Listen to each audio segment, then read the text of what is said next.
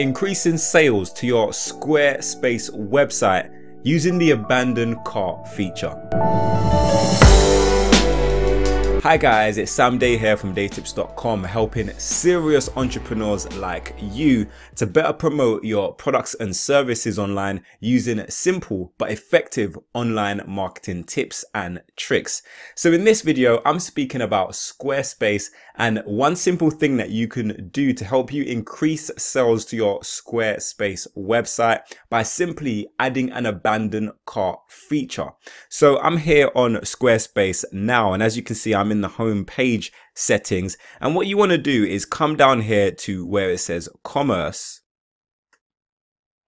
and once you click on that, you want to come down to your checkout settings, and then you can enable this abandoned cart recovery email. So when this is enabled, when someone who comes to your website who is a logged in customer and they have a customer account on your Squarespace website, if they add a product to their cart but they do not make a buying decision right there and then 24 hours later, they will get an email notification reminding them to actually fulfill their order and, buy that item that was in their cart. Now, there's so many reasons why some of your customers might come to your Squarespace website and not make a buying decision right there and then. Maybe they were just about to buy and then they got distracted and then they completely forgot. So this could be a way that you're actually leaking and losing sales to your website, and having this enabled could help to remind them to go back to your store and finish that purchase.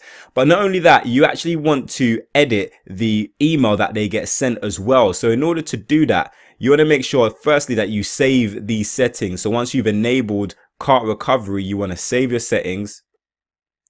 And then you want to go back to commerce and then to customer notifications. And then when you scroll down, you should see your abandoned cart recovery. So when you click on that, you can actually edit the subject line and the title of the email that the people will get sent.